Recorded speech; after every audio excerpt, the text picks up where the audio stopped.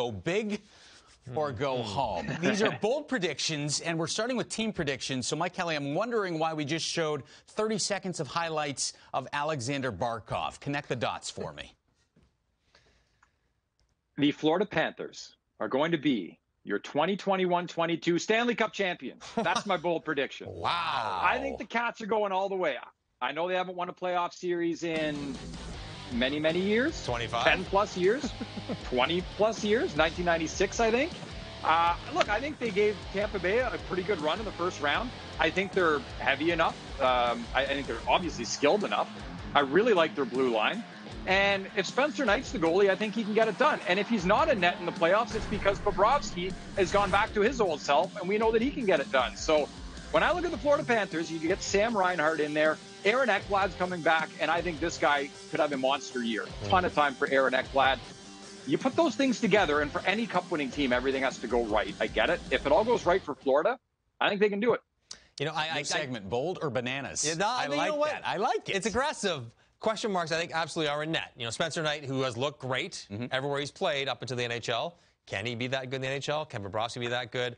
I think that will definitely be part of it. The other part that would concern me with this pick is that they're in a tough division. Yeah. Now, even if they finish high, it's Tampa, it's Boston, it's Toronto. It's like there's going to be no easy path to get to the Stanley Cup Final, so they'll earn their way there if they are able to get there.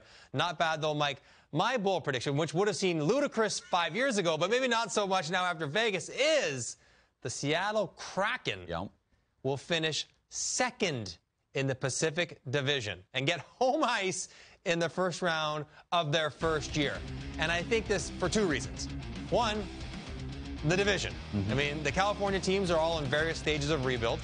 I think LA might be okay, but, you know, and the Canadian teams out west all have question marks and holes, and I think Seattle, great that this is the analytics show, are an analytically driven team. A lot of their choices, a lot of their personnel, and I think a lot of their strategy will be driven by analytics. And over the course of 82 games, with the personnel they have, I think they'll be able to devise a system, a game plan that will keep them in a game every single night. There'll be no easy games.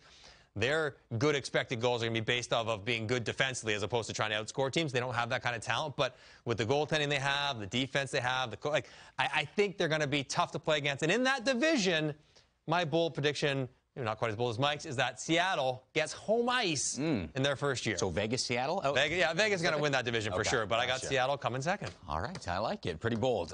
Bold player predictions. Mike Johnson, I'll start with you on this one. Where are you going? All right, this is going old school, maybe from Back to the Future. Tyler Seguin, who's had a tough run, health-wise, performance-wise, only played a few games last year, is going to score 30-plus goals again. He's done it several times throughout his career. Just a few years ago, he was 40, then 33, then he's worked his way down as he's not been healthy. So I think you look at his numbers and how they've dipped the last couple of years. You look at his individual scoring chances and expected goals per minute played. Last year doesn't even count because he barely played, but the year prior, it did go down. But he was fighting his hip for a couple of years. He's had surgery. He's had a long time off. He is healthy, full summer training.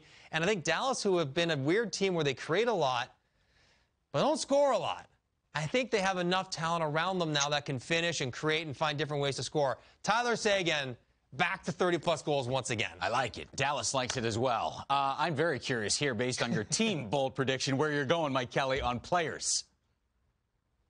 Well, the producers told me this was bold predictions, not lukewarm predictions. So I'm going bold again, JMO. All right? Fighting words. Cale Makar is going to win the Hart Trophy. That's bold. And look, he plays in Colorado. He's on an elite team. They got a great power play. He was a point-a-game defenseman last year. If he was healthy the whole time, he probably would have won the Norris. If he plays 80 games this year, who's to say he can't score 85, 90-plus points? And if Connor McDavid, levels out a little bit, doesn't blow everyone out of the water, the guy that scores the most points in the league every year doesn't always win the Hart Trophy. So I think if Cale Makar goes bananas this year and scores 85, 90 points, has a real dominant year, he should at least be in the mix potentially, but nobody's done it since Pronger and Bobby Orr. So if Cale Makar does it, and I called it, that, my friends, is a bold prediction. That is bold. Spicy hot take. I'll only say this. The problem is not that he won't deserve it, and he's probably going to win the Norris next year. I give you that. He's going to split votes because he's on too good of a team. he won't take, Nathan MacKinnon will take the Colorado vote away from Cale Makar. If they're both healthy, MacKinnon gets 40, 65 for 105. They both will cut each other and their candidacy apart. So I like it. And it's possible that he's in the conversation with Victor Hedman as the best defenseman in the world already. Like, he's right there, 1, 2, whatever it may be. And it's not just because he plays for Colorado and he plays other good players. He's that good. And he's so young and maybe possibly even getting better.